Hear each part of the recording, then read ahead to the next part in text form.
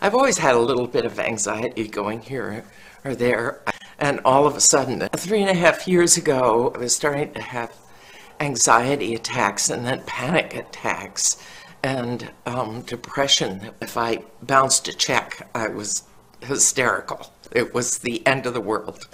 And so, because I have Bob Keller, what happens now if I'm in a situation which is very stressful is that I recognize that 2 months ago, that kind of stressful situation would have had me crazy.